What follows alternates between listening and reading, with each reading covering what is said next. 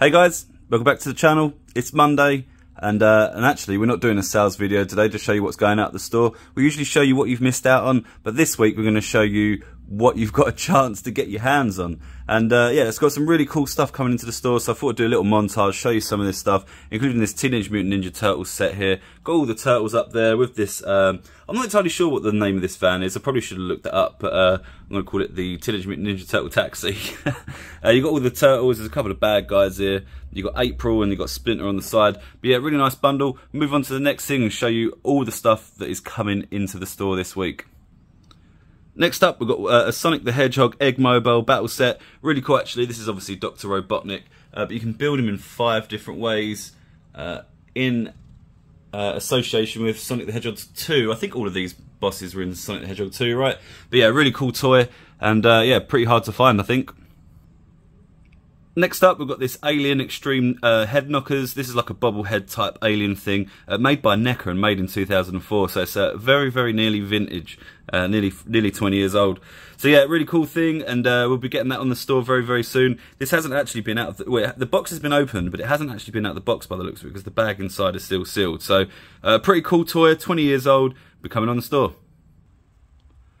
Next up, we've got this Halo Warthog with Master Chief. Really cool toy. Pretty hard to find as well, actually. I think this was made in 2021, but by Microsoft. But they don't actually make many of these things, so they become hard to find as soon as they release. But we haven't got one. We've actually got 2 right there. So yeah, 2 of those coming to the store. Hope you enjoy Halo. Alright, here's quite a rare one. We've got this messy doll figurine, I guess. It's a Figura Dacio, which I'm guessing means action figure in Spanish, I guess. I have no idea. But yeah, we've got this Messi doll coming up. Really nice detail, and really looks like Messi, and he's got a really nice Barcelona shirt. Obviously, he doesn't play there anymore, so they don't make these anymore. Having a look at the back of the box, I couldn't actually find a date on the box. It does give you an idea of how old this is just by the way he looks in that photo, and also the other team members that they made at the time. So you've got Suarez, Iniesta, Piqué. So sort of classic players, really. I don't know if that's indicative of the players actually of the time, but it looks like that's probably the best age to put him at. I'm not entirely sure when that is though, but I'm sure if you're interested you can kind of have a look back. But yeah, Messi doll, pretty cool. Alright, who remembers this next one? This is Escalado. I'm not entirely sure how you say it. Really old vintage horse racing game, and this one's not the original. The original one actually had like metal or lead horses in it. This one's just got plastic ones, but we'll show you inside and show you what it looks like. Now, I don't quite remember how you play this game, but basically you'd have a bunch of horses. These ones are plastic, as I mentioned a second ago, but that's kind of what they look like. And yeah, obviously it's all complete, you can see that. But this is a gambling game, so you would bet on the horses, and they go around these stalls. I'm not going to set it all up, but you'll be able to check it out on the website once I do.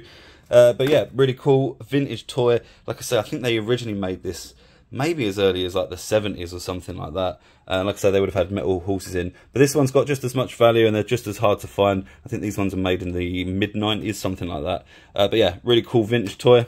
Escalado. Ugh. Coming up next, we've got this Batman Begins pinball machine, really vintage. Actually, I'm not too sure this is vintage. This is from the first Christian Bale movie, right? So it's getting there, I guess. But got a scoreboard with it, all electronic, lights up, makes sounds and that sort of stuff. Makes a proper bracket. But yeah, another cool toy coming to the store. It wouldn't be Dungeons and Joypads without some Joypads. There's a Mario Kart 8 Premium Pack for the Wii U. Full Wii U console in the box. Should go well at Christmas, if not before. Coming up next, we've got a whole bundle of plush. This isn't even all of them, I just thought I'd show you a few. We've got a bunch of Stranger Things. These are all brand new with the tags. I think these were sort of from amusement, like stock basically. You've got the, we've got some My Hero Academia. We've got a whole bunch of Naruto coming on, including this character, I forget his name, it's on the tag. His name is Kurama. But yeah, a really cool character. We've got Stranger Things, and there's even some little ones like a Blue Eyes White Dragon from Yu-Gi-Oh! There's Exodia there. There's a few Yu-Gis as well. And like I said, there's a whole bunch of plush. I just thought I'd show you some of the cooler ones, or just a few of them basically. Oh, I thought I should mention actually that we've actually had all of these on the store before, and sold quite a bunch of them. We had another opportunity to buy some more, so these have come onto the store again and added stock. And some things are new, like this Mega Man here, and some of the Yu-Gi-Oh stuff that you might not have seen before. So yeah, some really cool plushies going there, all brand new tags. We've also got a bunch of vintage ones coming on as well, so keep an eye out for those if you're into plush collecting. We've also got an absolutely massive stack of books, comics, Prima official game guides from God knows when. I just pulled out a small pile and I'm just going to go through them. I think I'm going to do a full video on them though, because some of them are very, very cool and really, really hard to find and probably pretty rare. So we'll go through them quickly. This is Jade Empire for, I think this is on the Xbox only. I don't think it's coming out on the PlayStation. Maybe by BioWare, but this is the official game guide for it. We've got Edge Presents The Art of Video Games, show you some of the arts throughout the years that have been really popular and kind of tells you all about them. So yeah, that's a pretty cool read. Next up we have an Indiana Jones and the Emperor's Tomb Prima's official strategy guide. Who remembers these Prima's official strategy guides? It's so crazy, isn't it, that you just don't see these anymore. I mean, now if I'm stuck on a game, you just look it up on YouTube, you know, or shout out to Fighting Cowboy for all the help on Elden Ring and the Dark Souls games.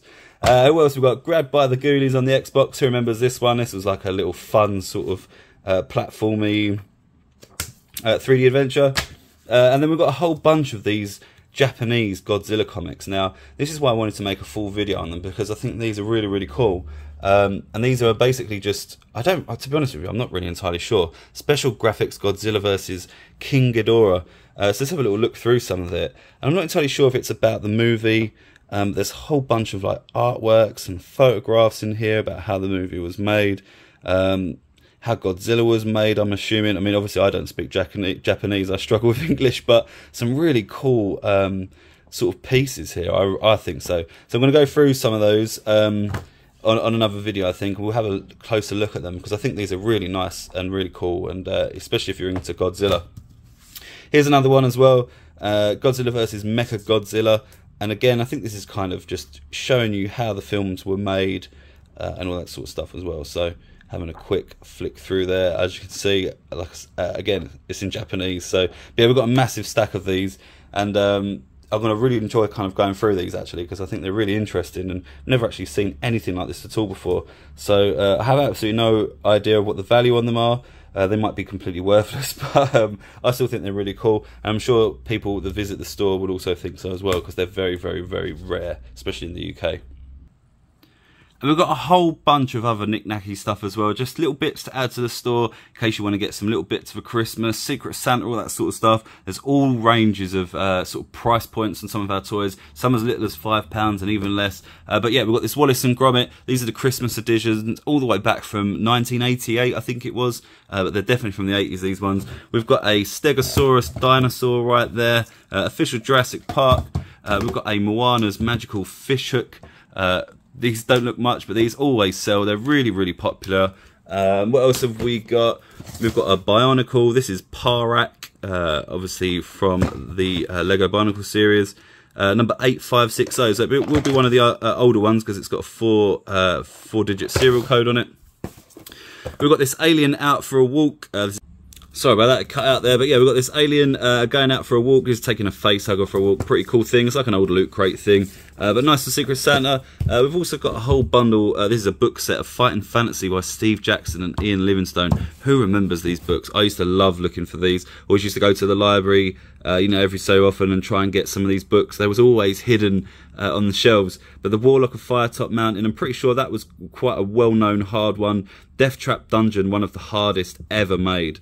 They even made a video game of this, which was just as difficult to play. But yeah, really, really cool. I used to love these things. Let me know in the comments if you did too. That's all we've got time for today. We've got a whole bunch of other stuff coming to the store, so make sure you check it out. Some really cool bits. So I don't like to show everything, so that you can visit the store yourself and take a look. But yeah, some really nice things coming, and I hope you enjoyed the video. Leave us a like if you did. Subscribe if you're new here, and leave us in the comments. Leave us a comment in the comment section to let us know what your favourite item was that you saw today, and let us know what you'd like to see in the store coming up. What sort of things do you collect? Which sort of things do you buy for yourself or for other people? We'll try and get those things on the store as well. But thanks a lot for watching. Give us a like as well, and see you soon.